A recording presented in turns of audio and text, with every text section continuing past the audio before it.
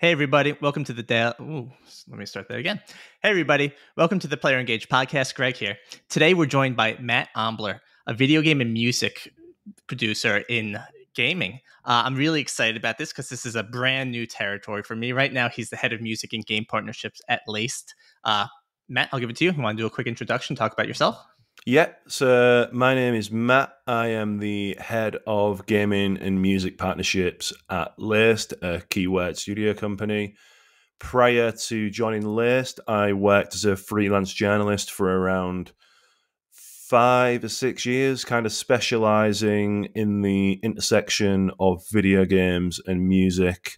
So it's been something that I've been researching and writing about for a very long time. And I'm just a massive geek, to be honest, for all things video game music. So yeah. It's awesome. I'm excited to have you here. Matt's really pretty heavy poster on LinkedIn, and I see all the crazy news he finds out about the latest mashups between different studios and different whatever pop culture things are out there. And it's one of these things that we always talk about the player experience on the Player Engage podcast, and I love that. But we don't often think about how we get immersed into the actual game itself, and music plays a huge role in that. Before we get too deep into that, what got you here? I guess my first question would be, what did you want to be when you grew up, and how did you end up here? I initially wanted to be a journalist full time. So I remember applying for games journalism jobs when I was coming out of university, not having much luck. It's a really incredibly competitive space. Kind of sent emails out asking how you get into the space, what do you do? Started learning that I need to build a portfolio because all of my writing samples were just like weird creative stories from university and stuff like that. So yeah, did that. And then when I first started writing for a couple of different gaming outlets, I realized that gaming, I think, regardless of like whether you work in content creation, journalism, like, or you're trying for a dev job, testing, QA, or whatever, like, it's an incredibly competitive like landscape because there are so many gamers out there who love all aspects of gaming, and naturally it makes sense that they'd want to turn that into a career. So quite quickly I learned that I kind of need to niche down as a writer, because if I'm approaching PRs and publications kind of going, oh, I'd love to review like the new Zelda game, they're naturally like, yeah, who's this guy? We've already got loads of writers we work with, or what? Do you know what I mean? It's not easy. So to me, it was like I need to find a niche, and that niche for me was music and video games, because I've always been a musician. Started playing keyboard when I was like 6, 7 years old. Then I picked up drums, joined a band. We toured the UK and Europe. It was a metal band called Demoralizer. And what got me into metal in the first place was video games, right? Because I remember when I was like 9 or 10 years old, like playing Tony Hawk's Pro Skater and listening to bands like Dead Kennedys and Suicidal Tendencies and AFI, Motorhead, stuff like that. Like, my parents were not into that music, so there was no way for me to have exposure to alternative music at that age, right? So for me, it was games like Tony Hawk's Pro Skater, and then FIFA, SSX Tricky, all of these other games with like heavily licensed soundtracks, GTA as well, True Crime, that shaped my music taste, I think, in such an incredible way. And that was something that I never really realized until I kind of thought about what I wanted to write about. Do you know what I mean? Like when I was trying to carve a name for myself as a journo, and I was like, well, I need to write about this stuff because there's nobody who's really dedicated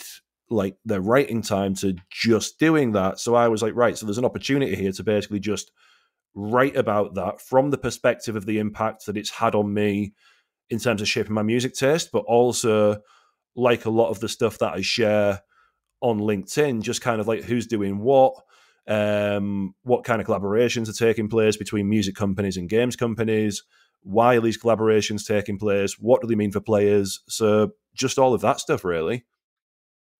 There's a lot to break down there, so I'm going to take it piece by piece, and there's one particular point I want to just talk about because I love Yeah. it. First is you want to be a writer. you realize that it's a busy market. I mean, it's Yeah, crowded. Everyone wants to write about the latest Zelda, right? How do you make yourself different? There you go. You find music, and I just feel like music is such an afterthought until it's not, and then it's the yeah, biggest thing in the game. And I actually had this conversation with a friend earlier this week because I knew you and I would be talking, but I was talking about Tony Hawk. I loved that game. It yeah, was such a great game, and what made that game, it was a good game, but was the soundtrack. And we yeah, saw with Crazy Taxi, for people that know that is, Crazy Taxi came out on Dreamcast, started off with the Offspring, awesome beginning of a song, and then all of a sudden they remastered it, remade it, and came out. The soundtrack was different. People yeah, hated it. It's because the soundtrack was different. But Tony Hawk, and this is way off topic of anything we're talking about, like it introduced everyone to a bunch of new bands, or they mm, brought their favorite music, punk music, into a game that they never thought would exist. And skateboarding was so hot. Why don't games like this exist anymore that take so much music from pop culture that's popular and infuse it into the game? And yeah, you have games like Beat Saber, but that's such a niche as well, right? Not everyone mm. has a headset, but like, can you redo that type of game, or is it going to be too expensive? Is it too hard? Is it like, even skateboarding isn't as popular as it was, and maybe it will make a resurgence, but it's just like, how do we get back to that era? Yeah. Because that was a great era. I think the big difference now is we've got Spotify, right? So, like, when I was playing those games as a kid, and I'm sure, like, when people were playing those games as adults, that was a cool way to actually discover new bands. Like, same thing, I guess, with like GTA 3 and stuff like that, which I believe was probably like LimeWire, like just the start of like digital music distribution. So you can jump into these games and not know what music you're going to encounter. And that's a great way of kind of dipping your toes into genres that you might not like listen to otherwise. Like, there's probably a lot of songs in Tony Hawk's Pro Skater where if they'd have come on the radio at the time or whatever else, I wouldn't have paid any attention to them. But because they're part of this game that I'm really enjoying, and because I'm hearing them like over and over and over again, that sucks me in, right? I mean, there are still plenty of games with like big licensed soundtracks today, like these big open world games that have in-game radios. I'm sure there's probably a generation of kids now that are playing Fortnite and listening to the in-game radio in the Fortnite islands that are having that same experience that we had back then. But I don't think it's as powerful because it's so easy to consume music nowadays. And I think music is devalued now. I think just because of Spotify, and you know what I mean, it's so easy just to click through tracks. It's kind of taken the value away from music. Whereas, like, I remember hearing The Offspring in Crazy Taxi because it was all I wanted. Yeah, yeah, yeah, yeah. Da-na-na-na-na. Remember hearing that, going out and buying a load of Offspring CDs with my pocket money. Did the same thing with Goldfinger in Tony Hawk's Pro Skater. When I heard Superman, I was like, oh, what type of music is this? Oh, this is like punk rock and ska. I think that's something I'm into. I'm going to go out and buy loads of Goldfinger albums. So I bought Open Your Eyes by Goldfinger, bought Hang Ups. So there was that. Whereas nowadays, there isn't that kind of sentimental attachment to music. So I think, unfortunately, we'll never get back to that, with the caveat, and without going kind of too deep into it, there are new things emerging, right? So if you look at these virtual concerts where you've got Travis Scott like doing Fortnite, there was a really cool concert in Sky, Children of the Light, where Aurora did this like 45-minute concert experience. I was part of that, like I played it, and that took me back to being a kid, where it was kind of like I'm having this really powerful connection with music. And as well, if you've played Tetris Effect or Res Infinite in VR, like when you experience, and I guess Beat Saber as well to some extent, there are still games out there where you get that kind of like dopamine hit, I guess, that like we got when we were younger playing these games. But I think they're few and far between, or at least they feel few and far between, because there's so many games coming out nowadays, right? Like, I don't know what your backlog is like, but mine is absolutely horrendous. Like, there's so much stuff I want to play, but I can't get round to it because I've got enough time now in my schedule to play maybe one game a month. Do you know what I mean? Yeah. It's funny, yeah. I'm with you, and I like the fact that you brought about this dopamine hit, because I think that's a great way to put it. So I'm going to attempt to play music through this platform, and I've never done it before, but we'll see if this works. But this is the first song. I don't know if you hear this. Yeah. This is the first song when I was young. One of the first games I ever beat, right? This is the last level of Sonic 1. And I just remember hearing this song, and it gave me chills. I'm just like, wow, this is awesome. And to this day, I love that. And it's like, it's not a licensed song, right? It's part of Sonic. It's not like, it's just an in-game song that just kind of blew my mind. And it was just so exciting to hear. And like, I still play it today. It pumps me up in this way. And I think the dopamine hit is the right way to do it. And I guess you're right with Spotify, right? People get these options all of a sudden. Even with, sorry, I didn't mean Spotify. I meant the in-game radios, right? You're playing GTA. I don't like this song. I can skip it. You said FIFA. I think back to Madden, right? Or like years ago, Madden just had this killer soundtrack, right? It went from country music, which I don't normally like, but I still listen to the songs, to rap it. And over the years, I think it's just become more rap, which fine, I'm okay with rap, but like the jarring difference between a country song followed by like a Bubba Sparks followed by some other random pop song was just like, this is a wild mix, but I love it. And it just becomes now, all right, I don't like this station, I'm going to switch this station. I feel like it just takes away something, but it also adds a nice element to the player that helps them get more involved in the game. So I don't know. That's kind of my thought there. Was there a specific song that was the first song in gaming that kind of, like my song with Sonic, that kind of sucked you into this? Probably Sonic was the first ever game I played that I remember playing. So I think I've got definitely like a nostalgia thing going on for like Green Hill Zone. In terms of the music that like hits me now, probably say Zelda's Lullaby. Like, just because obviously that's in like, I remember hearing that for the first time in Ocarina of Time. And I think the nature of the way songs are composed in Ocarina of Time, the fact that there's so few notes using a lot of the melodies, they're catchy, they're almost like little pop hooks, they stick with you. But I recently just finished Tears of the Kingdom, and the way they use Zelda's Lullaby in that, and then flip it into different keys and then build it up and add these new instruments into it, like, it's absolutely wild. So I think it makes sense, right? Everything you were saying then about the final, is that Sonic 2 or Sonic 1, the final? It's Sonic 1. Sonic 1, yeah. It sticks with you because you remember that music playing during a certain moment, usually quite a pivotal moment in the game, whether it's like Sonic 1 where it's like last battle, or like me hearing Zelda's Lullaby where I think you see Zelda for the first time in Ocarina of Time. So it's that, it plays such an important role in the narrative as well. It sticks with you. It just shows you, right? Specific experiences that you build into the game just reminisce with you, right? I remember what level I was on. I remember the music that was playing. It all, you don't forget. As part of that experience, it's important. Yeah. What's the day-to-day job like of the head of music and game partnerships?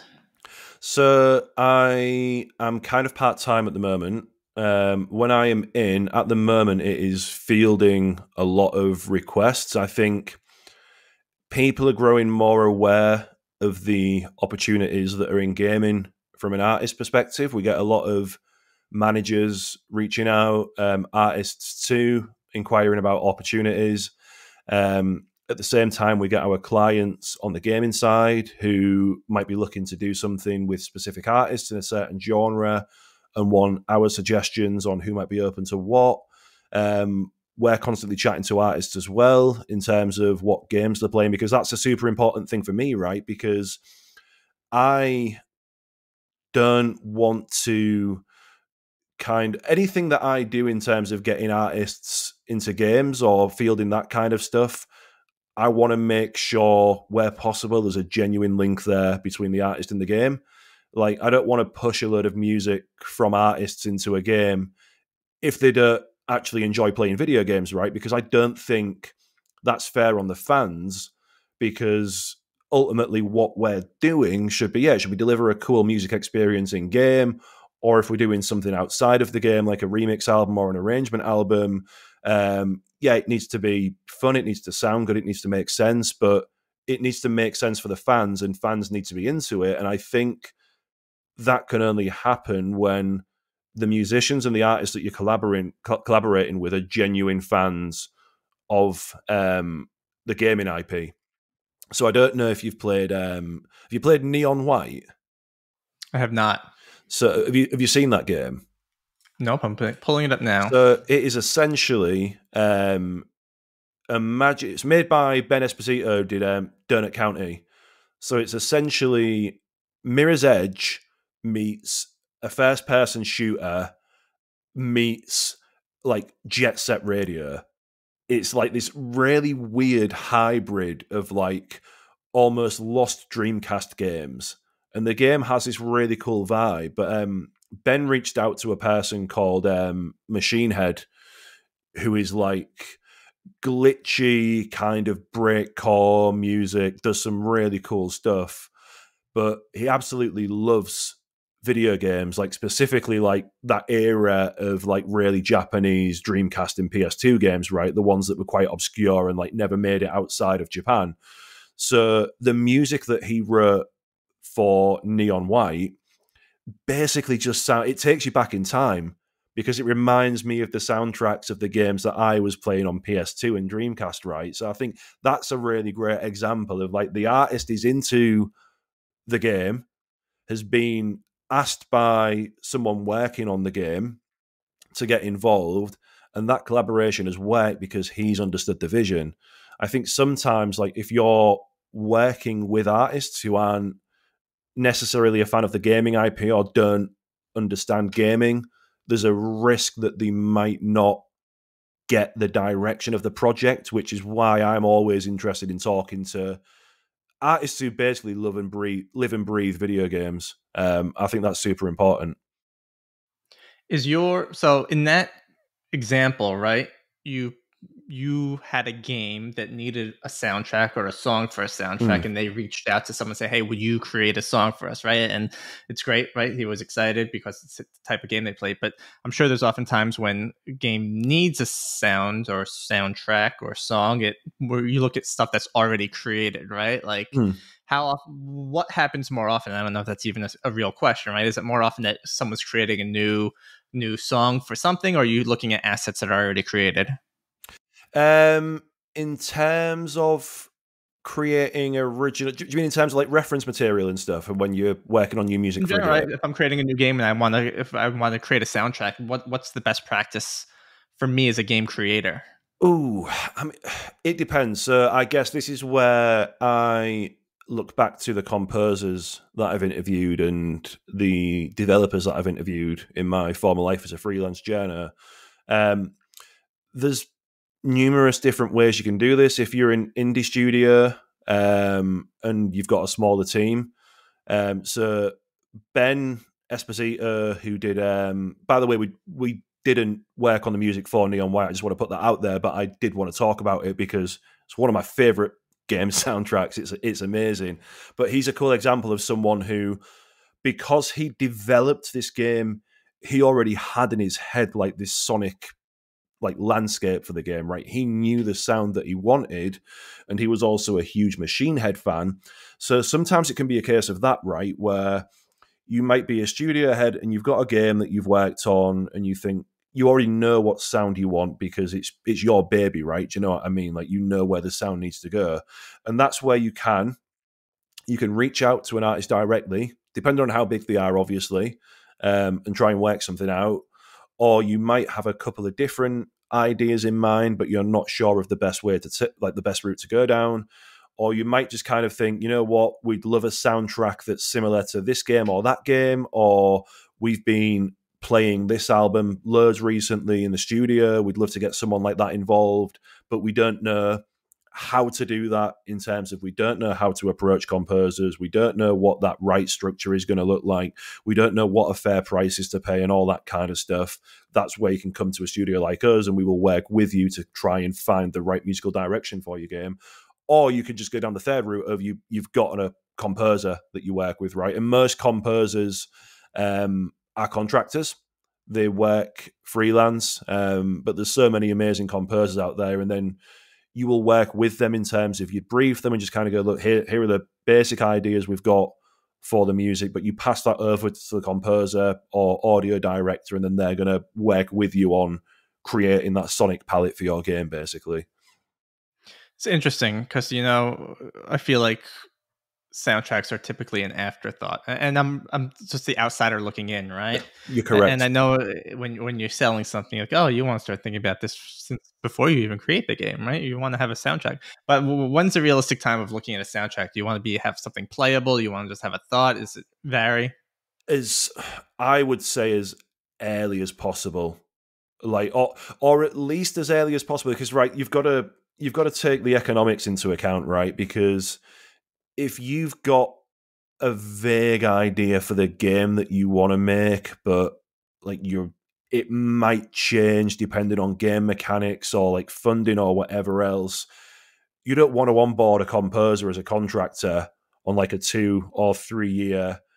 Again, depending on like what kind of deal structure you've got, because a lot of composers charge by minute, but there's no point paying for someone and just kind of getting them on board, but you're not ready for the game to go out yet. Do you know what I mean? So I'd say at least have like your base build sorted, have a clear vision for the game, and when maybe you've started thinking about a proper roadmap and when you want to get that game out, get the composer like as soon as you can, because the composer should be working with you to flesh out like the soundscape of the game. Do you know what I mean? I've interviewed so many composers as a freelance journer, and one of their biggest complaints has been we were brought onto the project too late, or we were brought onto the project during a really messy time in development, which meant that I was writing music for a certain part of the game or level, but then it got scrapped. So then I've got to completely throw away what I've done and then start again. So I guess that's a long-winded way of saying there's never a perfect time, but if you're confident that your game is kind of on track and everything is going well, get the composer in. And second thing, I cannot stress this enough, if you are thinking about a physical soundtrack release or digital distribution for your game soundtrack, let the composer know as well as soon as you can, rather than kind of turning around last minute or to the end of the project and going, we'd also like you to do a soundtrack release, because releasing a game soundtrack as a product is a lot different to composing music for a game, right? Because as soon as that becomes a product, that then needs to be something that can be listened to outside of the game and enjoyed in its own right. And that's where music might need stretching out. You've no longer got the beats of the game to rely on, so you've lost that dynamic nature. Everything needs to be in a certain order. But the same way as an album, it needs to take the listener on a journey, right? So there's all of those different things to consider. It's fascinating. This is beyond what I would even imagine. Like, and I'm thinking the outside in, but it's right. Like, I'm trying to think to myself, and I feel like this is a straightforward answer, but like these dopamine hits that we talked about, right? Like, are these planned in advance? Like, hey, we're going to come in here with this soundtrack, right? Or when you start Mario 64 and we're playing that music and the camera's scrolling around, right? Like, that's clearly like, are they designed at the same time? Like, here's the soundtrack, and as this soundtrack is going, this is what we want to happen, and we just kind of pan that whole vision out. Yeah. I again, having not been directly in those conversations, it's hard to like say, yeah, absolutely. But yeah, because you've got to think of it as any other project, right? Where if it's a creative project, let's say you're working on a film script or TV script or whatever else, or an advert, like you've got certain moments during that creative process, during the visual and audio process, where you want to hit the viewer or listener, right? And it's the same thing in a game, like where you've got those moments of emotional intensity, you want to ramp things up. So when composers are writing game soundtracks, like most cases, definitely in AAA, they've got the game scene in front of them, like at least four. If they're scoring a cinematic part of the game, like a cutscene or something, they can see what's happening, so they know when certain things need to go up and down. And I mean, off the top of my head, there's so many moments in gaming that I can think of, like Super Mario 64, the whole camera panning thing with like Lakitu, like you were talking about, then the way the music kind of, and then at the end, and it builds up. The sound effects as well, that's like a massive thing. The chest opening thing in Ocarina, well, all Zelda games, that chest opening sound effects. Sound effects are massive, and that definitely is a dopamine thing. I mean, look at the way that if you've ever listened to Charlie XCX's Boys, that always thinking that boys, and you've got the Mario coin sound effects, that like just as a listener, like if you're a gamer, that's like, what's this pop song trying to drag me in with these really familiar gaming sounds? Suddenly it doesn't sound too bad. It's almost, do you know what I mean? It's that kind of thing. But music cues as well, right? So it's not just original music, it can be licensed music as well. So have you played the Life is Strange games before? I've played them. Yep. Yeah. There's a moment, I think it's episode 4 in the first Life is Strange, where there's a horrible scene where you basically dig up the body of someone. And as you're doing that and the camera's kind of panning round and you're seeing these characters about to get like emotionally devastated, there's a certain song cue that hits, and it's a song by an artist called Message to Bears. I think the song's called Mountains, and it's just a really like somber, like acoustic guitar song, and it just hits like right at the, do you know what I mean? And even thinking about it now, I'm like, God, that was like a part of the game that really got me. And then there's the I think it's Gears of War 2, where I guess I'm not talking about spoilers now, am I? When it's Gears of War, that's a long long time We've ago. passed enough years. I think it's Yeah, okay. I think I think it's Dom who dies in Gears of War 2. It's either 2 or 3. And he basically goes on like a suicide run where there's all of these locusts, and he knows that, right, I'm in this big like van thing, and I've got loads of, forgotten what the explosive material is in the game on the back, and he just drives it into a horde. But as he's doing that, Madwell plays, and it's still like one of my favorite scenes in gaming. And I'm like, that was like a perfect. It's the whole Stranger Things, right? Kate Bush, like everyone was talking about that all over radio, all over TV. Like it sent Kate Bush to #1 when they played that song in Stranger Things, running up those hills. But there's been loads of other moments like that in gaming, maybe to not like that commercial awareness and success. Do you know what I mean? But there's loads of moments like that out there.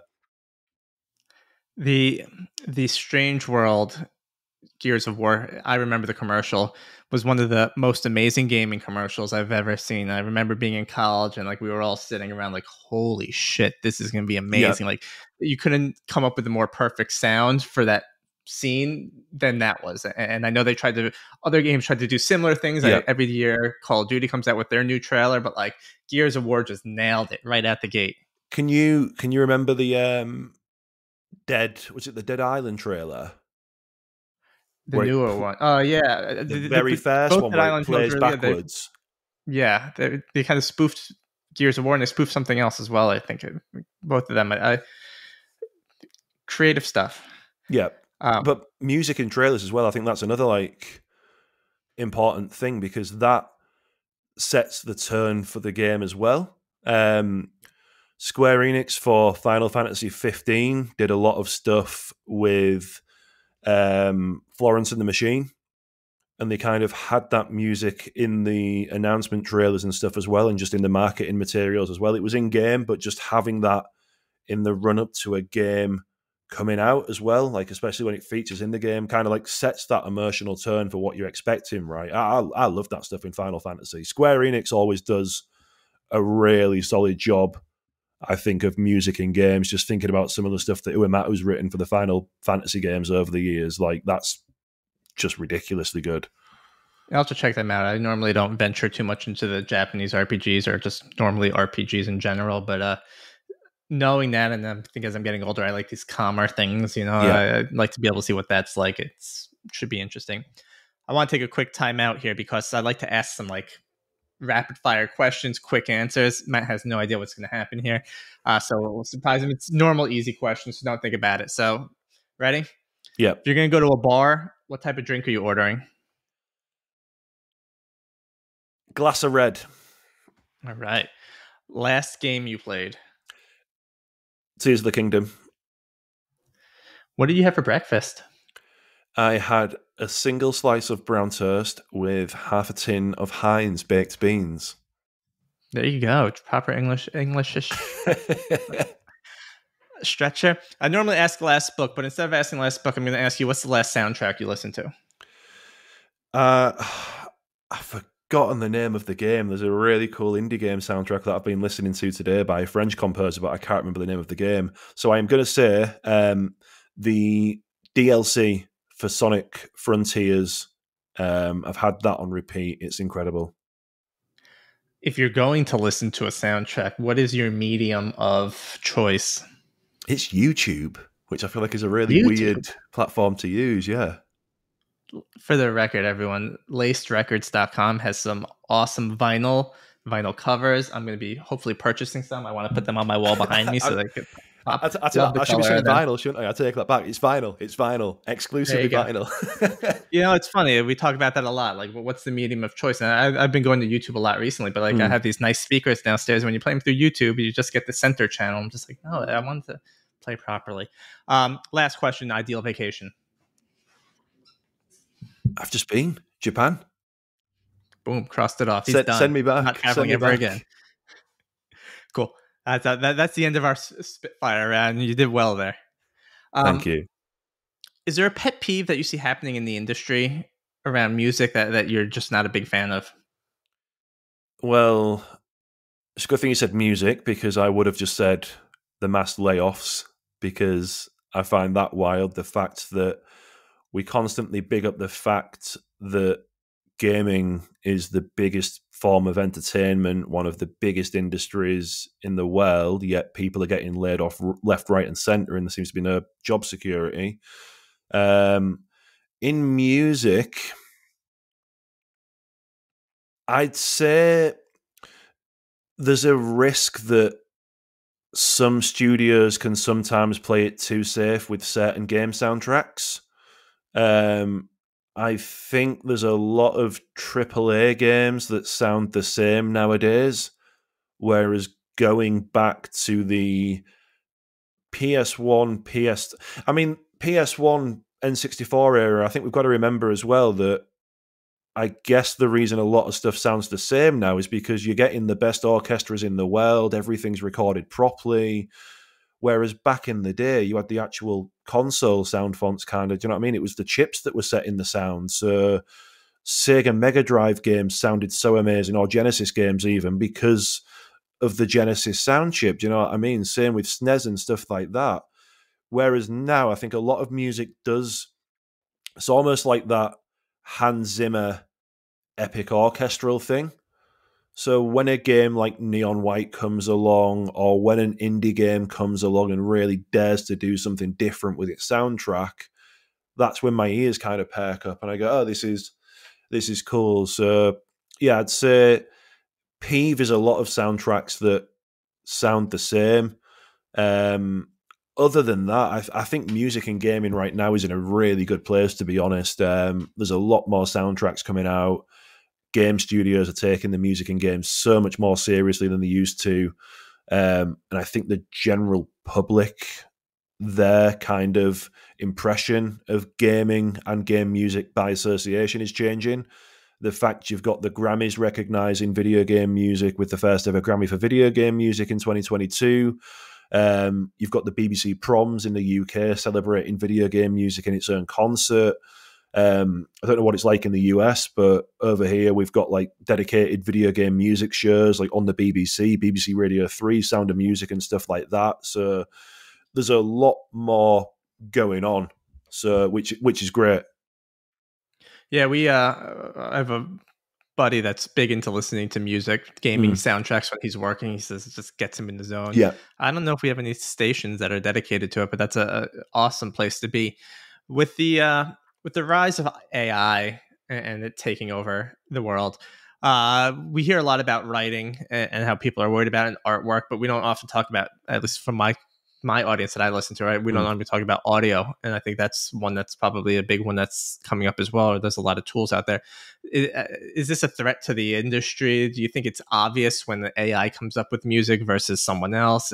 Are there ticks that you notice?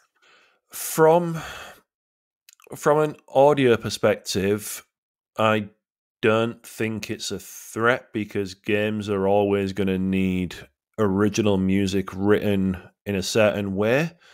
Um, I feel like within gaming, AI in general as a word has a really negative connotation, but I think it's important to understand that there are certain AI tools that can improve workflows. I've interviewed composers about this, that there's AI systems that they can use to basically make programming dynamic music in video games a lot more smoother. That's not taking anything away from anyone else's job. It's normally making their job a lot easier because you can get some cases where a composer rather than a programmer is tasked with kind of making music dynamic or whatever else. So that's where that can help. So I don't see it as a threat yet. I guess it depends what comes on the horizon, right? And what's kind of put in place. I can understand why some people would be concerned, and I understand that. I think there's a concern, especially with bigger corps, that they might get rid of some staff and start using AI tools or whatever else. But I think we also need to have conversations where we can talk about the viable practicalities of AI and like how they can improve stuff, rather than just instantly jumping on stuff and kind of going AI bad because AI steal job. Do you know what I mean? Like it's stuff like that. So as of yet, I'm not fearful, but I'm happy to change my opinion if something pops up and then kind of proves me otherwise. I think something that's important to note is AI is here, right? Yeah. Once something's introduced to the public, you're probably not going to take it away from the No. public, right? So maybe it's not good for the industry, and I'm not a huge fan of it. But at the same time, you need to start to embrace it because if you're Yeah. not embracing it, you're gonna fall prey to it. It's the people that are going to not try to use these tools, and it sucks. It does Mm. suck, right? But it's also a great opportunity to learn these tools and maybe build stuff that's a little more productive or quicker or more efficient, right? There's Yeah. ways to utilize this stuff, and I think it's important to take it a look like that.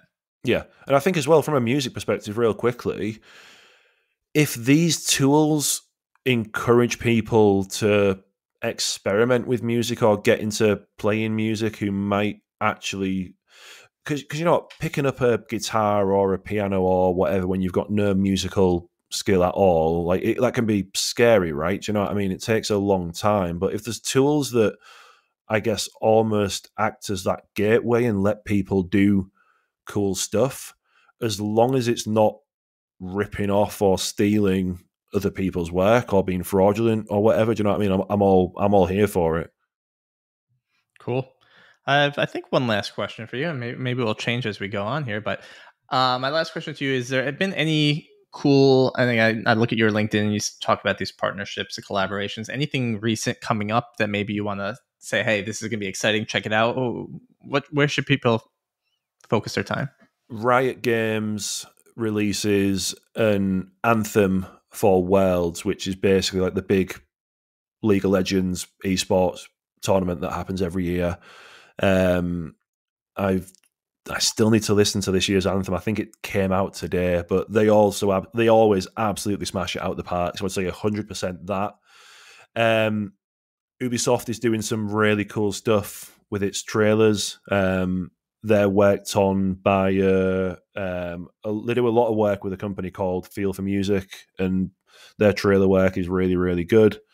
Um, Speaking of trailer work, buzzing with the latest team for we put out a trailer recently for Lords of the Fallen, which we got Iron Maiden onto Fear of the Darkness, and it worked so well, and I'm excited because I can't wait to play Lords of the Fallen as well.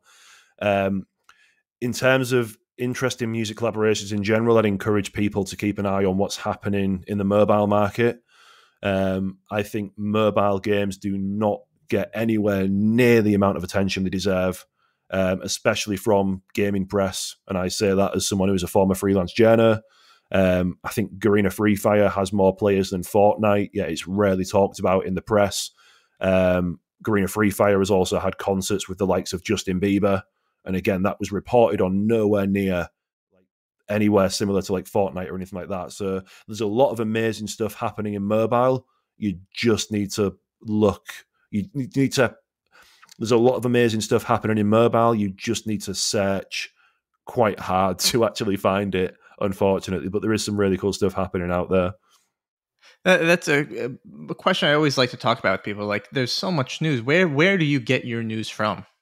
I will admit that I basically have keywords set up for like, so I've got a spreadsheet where I track anything that I'm at risk of missing, right? In terms of like video game music stories, video game music collaborations, partnerships, integration. So I do a lot of tracking. So a lot of the news that I get that is more left field just comes straight into my inbox. Other than that, games websites, Video Games Chronicle is probably one of my favorite websites at the moment because I think there's a lot of video game websites that kind of run a lot of opinion pieces and stuff like that, but don't do much reporting. Video Games Chronicle does so much original reporting. They get loads of scoops, so get a lot of stuff from there.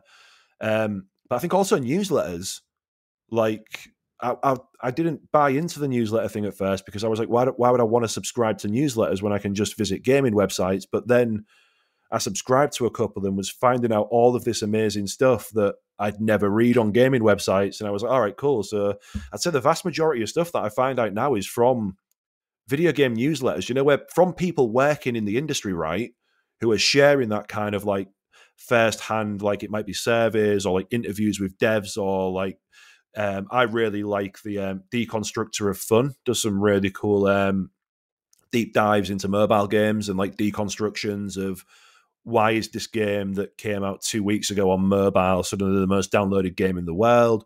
What kind of game mechanics is it using? Like, how does it monetize? All of that kind of stuff. Like, all of that, like, geeky mechanical stuff I'm really, really into. So, yeah, newsletters. Game Discover Co. is a really good newsletter. There's the Bullet Points newsletter as well from an ex-Kotaku editor. And a couple of others. Cool thing with Substack as well is once you subscribe to these newsletters, you get recommendations basically going, you enjoyed reading this. Maybe you'd enjoy reading that. So it's just like a constant, like you're just constantly finding new stuff. I appreciate that. I'll have to pick up a few of these. I think I've recently got into newsletters because I realized they'll email me first thing in the morning. I could lay in bed and just Yep. quickly scroll through some emails and start picking up information like that. But on that note, Mat Ombler from Laced, I appreciate you coming on. I've been talking a lot about music, not a lot, not as much as you, so I can't say a lot recently. And it's exciting just to be able to talk from someone from the player experience from this side because we often talk about it from the customer support side, but the whole immersive, the whole immersive effect all comes in, I think, with music. And I think it's probably one of the last, probably the thing that remains most in my mind after playing a game is the music. And I was really excited about having this. So with that, would you like to take the floor? Do you want to plug anything? Plug yourself? Go to town. If you like video game music as much as I do, you should definitely head to the Laced website. Just go on Google, just type in Laced Records. We've got so many amazing video game soundtracks that are up for sale. Even if you don't have a record player, these are really good, just like collector's pieces for specific games. So definitely check that out. And just if you enjoy a piece of music in a game, like think about how you can support the composer in the studio. Like leave comments on tracks on YouTube, get in touch with composers, tell them you love their music. If they've got Bandcamp, there's a thing called Bandcamp Friday, where if an artist has music on Bandcamp, 100% of the royalties goes to the artist. Support artists, support game developers. I think there's so much negativity in games industry right now just because of all the layoffs. I think it's nice to kind of spread some good news. So yeah, if you have played an amazing game, listen to an amazing soundtrack, let the team responsible for that know, and spread some love and positivity. Love it. Thank you, Mat. This was a fun podcast. I'm excited for people to be able to hear it. As Mat mentioned, I'll also have the Laced Records website linked on our website, our Player Engage website. If there's any other information, Matt, you want me to share, and let me know. But this has been a fun experience. I appreciate you coming on today, and I'm looking forward to having some laced records on my wall here, so we could color it up and start making a little more I'm going to gaming hold you here. to that. And I'll look forward to continuing to talk to you and work with you. Thanks for coming on today. Awesome. Thank you very much, Greg. It's been a pleasure.